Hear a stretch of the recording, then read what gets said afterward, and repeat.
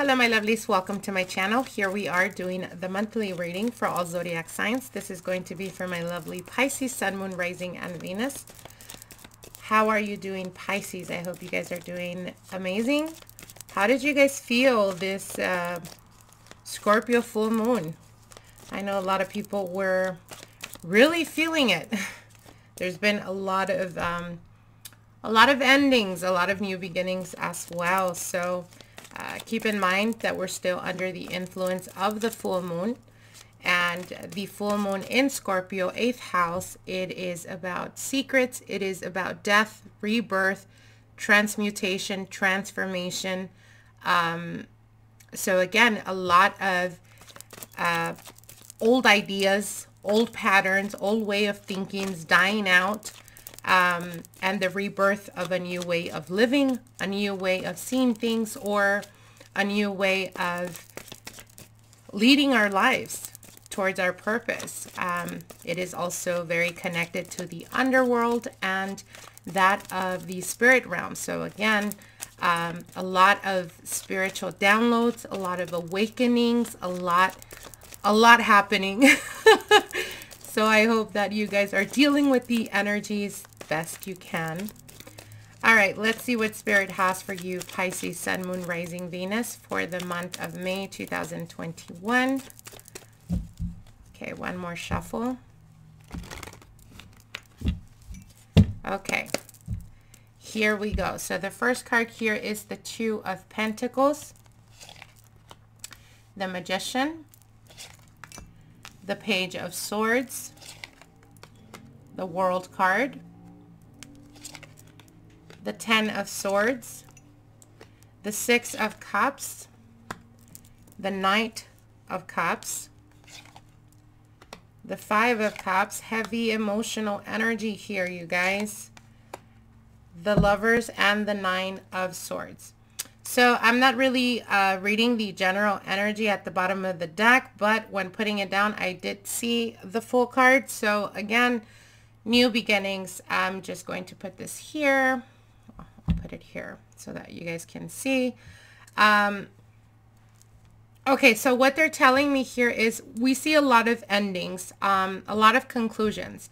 We have the Ten of Swords, the World card up here, and the Nine of Swords.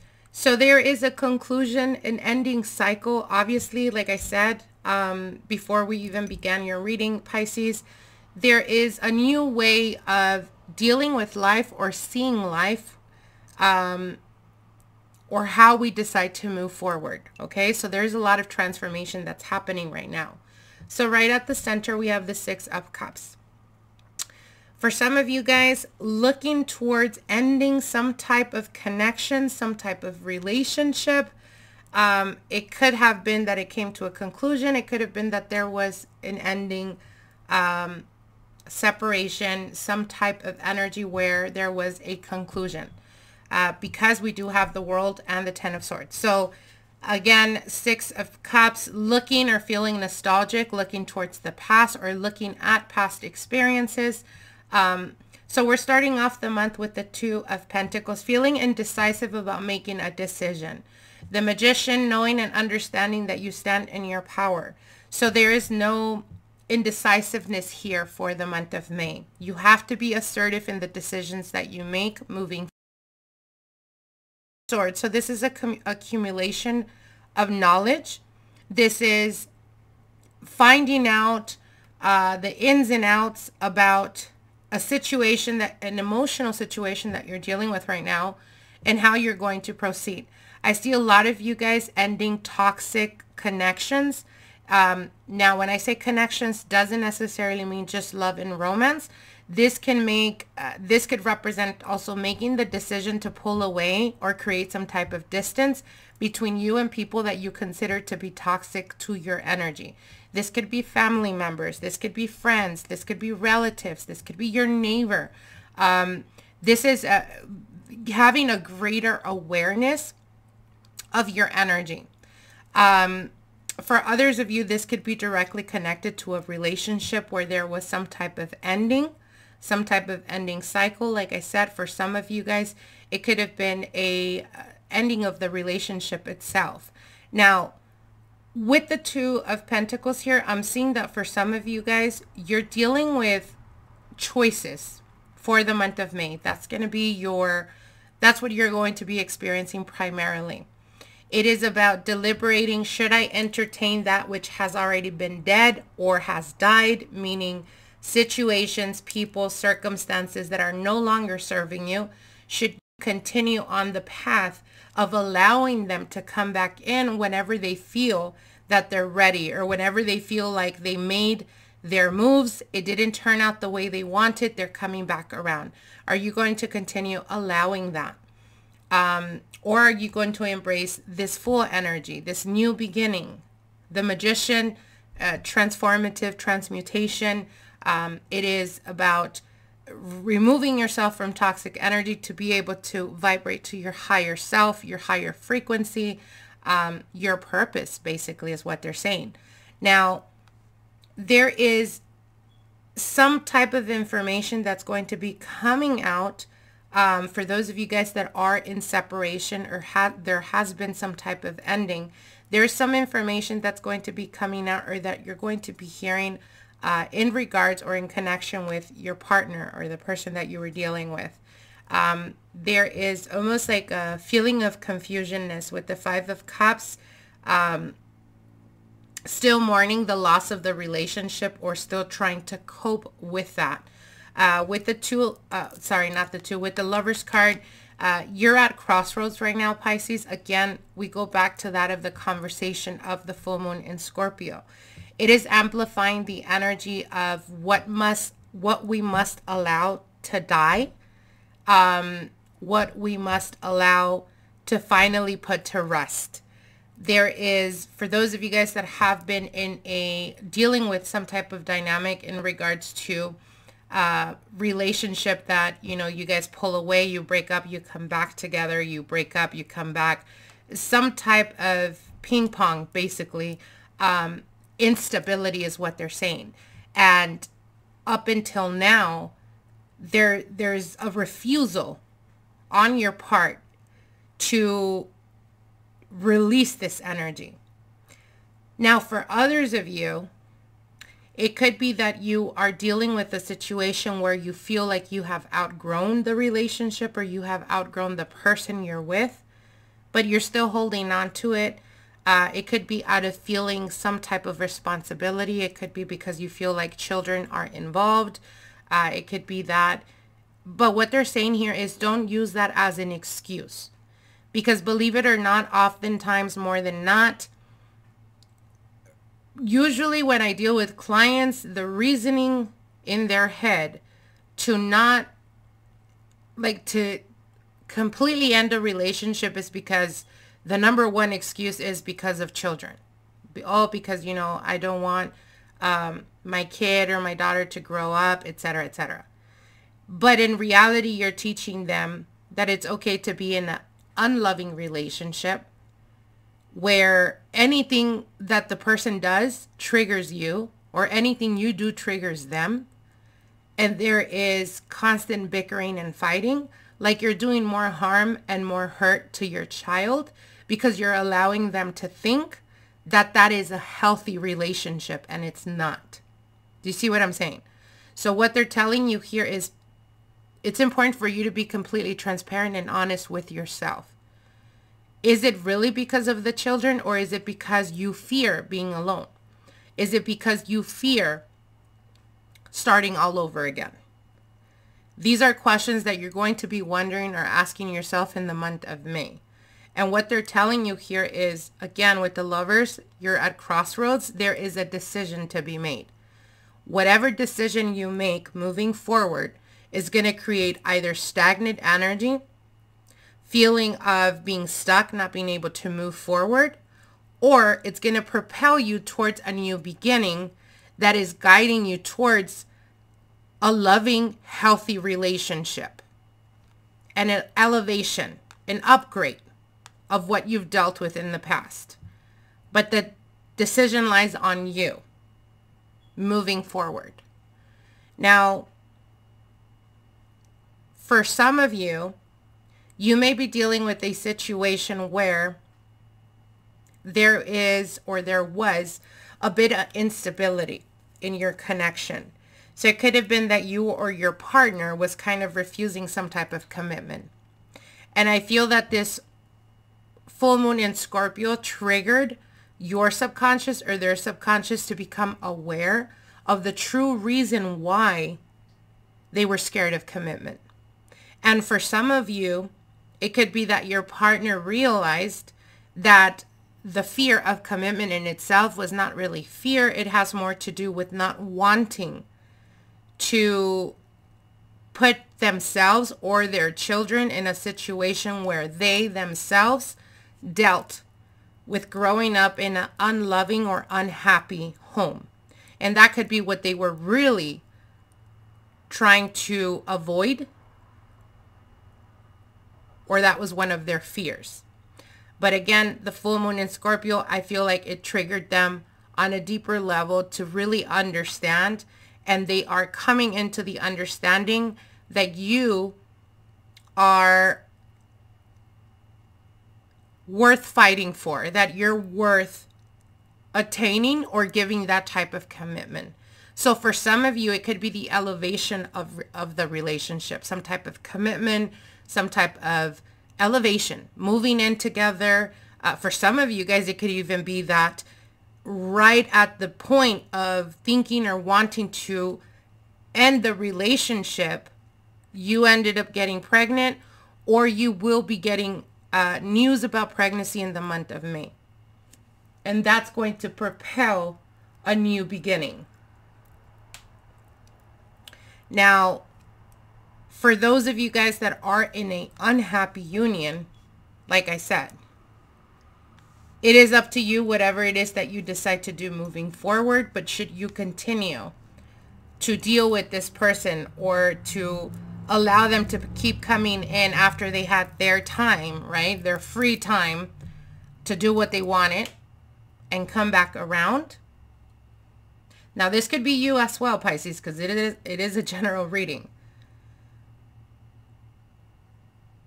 But what I'm hearing is whatever it is that you've been used to, that dynamic is going to change.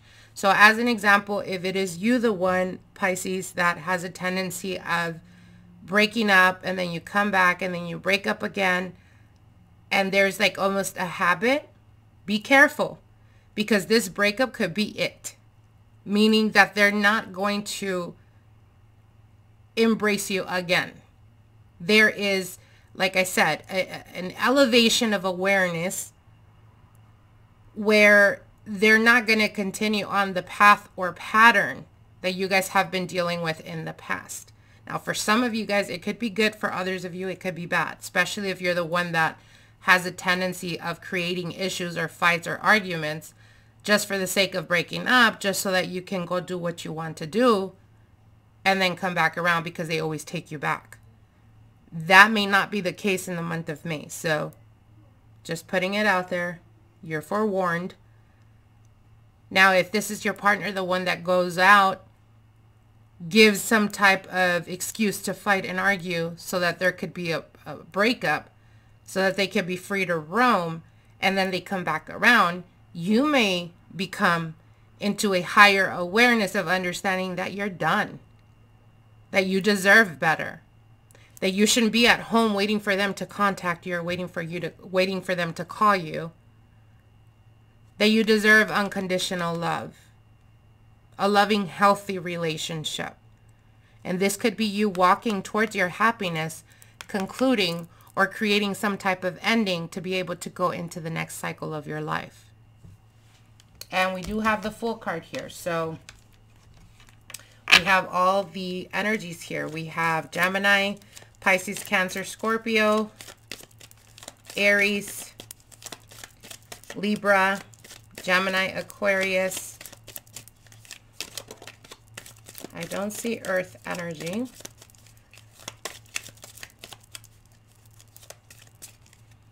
With the Two of Pentacles, Capricorn, Taurus, Virgo. I was looking straight at the Two of Pentacles and I said, I don't see Earth energy. Oh, All right, let me pull out a major arcana. Let's see what is the energy that you need to embrace for this month of May 2021. What is the energy that Pisces needs to embrace for this month of May 2021? Yeah, you guys, if there is some type of toxic energy in your relationship where someone has a tendency of like breaking up or walking away only to create distance purposely, like that's going to come to an end. Either you or your partner is like, this is it. And it's going to be unexpected in the sense of like either them being surprised at the fact that you're not going to take them back anymore, or you being surprised that they're not going to take you back anymore. And it's almost like just be warned, because I feel like it's really going to, like, if you weren't even aware, if this is you the one that does that, you weren't even aware of how much you care and love this person, you will feel that pain when they no longer take you back. It's kind of like, you know what they say, we don't know what we got till we lose it. So we don't have it anymore. Well, that's kind of what they're showing me here. So keep that in mind. Okay. Pisces, what is it that Pisces need to embrace for this month, May 2021? Pisces, Sun, Moon, Rising, and Venus. Pisces, Sun, Moon, Rising, and Venus. All right. And we have the World card. So you guys got the World card twice. Ending cycle, conclusions, going into the next cycle of your life. For some of you,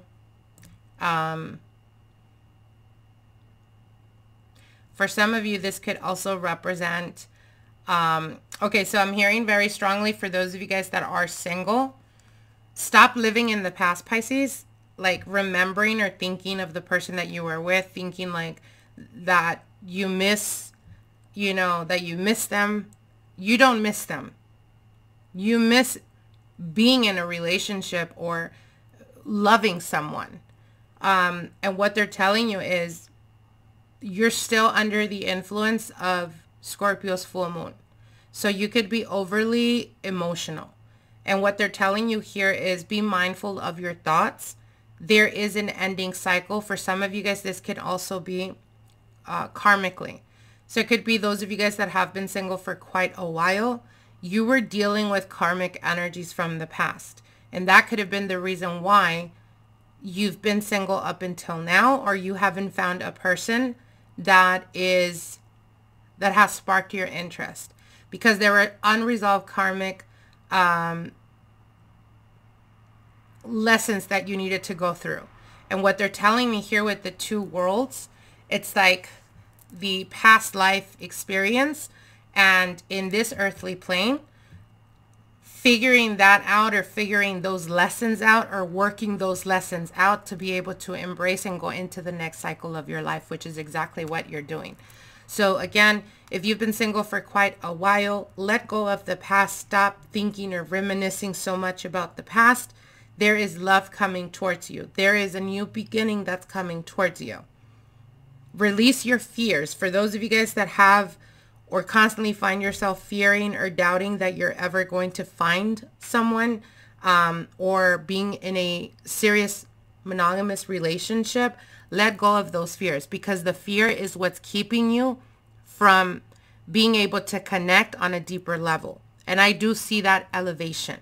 You have the Lover's card, the Knight of Cups, love coming towards you, or love already being around you, ending a karmic cycle, karmic lesson from past experience or past life, that has already been balanced. You are now, again, moving forward, being transmutated, the elevation of your energy being, you know, to its highest potential to be able to bring to you that loving, nurturing relationship that you deserve, Pisces. So I'm going to be pulling out another oracle card. This is the energy that you're going to need to work through for this month of May. This is shadow work. For those of you guys that don't know, this is what you need to work on yourself to be able to elevate or vibrate to the highest frequency that you possibly can. This is aligning yourself to your soul purpose. And we can't do that unless we work on our shadow side. So let's see, spirit guides, give me a card that represents Pisces and what they need to work on themselves moving forward for the month of May 2021. Pisces, Sun, Moon, Rising, Venus. Pisces, Sun, Moon, Rising, Venus. Thank you, Spirit. And we have Subway. So if you guys can see here, there's doors. And that's what I was being shown with these two world cards. It's like you guys are experiencing or have been experiencing like having one foot in your past life energy and the other foot in this earthly plane. So there is an ascension that's happening right now with you guys. And I feel that for a lot of you, you may be feeling or experiencing a lot of like karmic energy, emotional trauma from past experiences. And I feel that that's something that you're going to be working through for this month of May.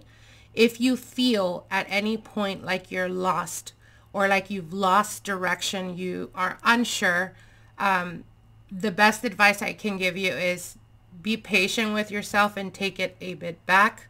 Sometimes we're unaware that we are what is the detriment to us moving forward. It's almost like when you panic and you can't move forward or you can't move backwards, you're just there. You're like stuck, frozen. And I see that happening on an emotional scale. So again, if you feel that in the month of May, you become overwhelmed, know and understand that there is always other gateways like the subway. What I mean by gateways is there is a lot of stops. Like whatever's for you or whatever's meant for you is not going to pass you by because you can always get off in the next exit. Do you see what I'm saying? Like metaphorically speaking anyways. So what they're telling you is what's meant for you is not going to pass you by. Stop living in fear and start moving forward towards the life that you're wanting and that you know you deserve. All right, my lovelies. I wish you guys the very best. I hope that this gives you some type of insight, guidance, and we will see each other soon. Till then, take care. Bye.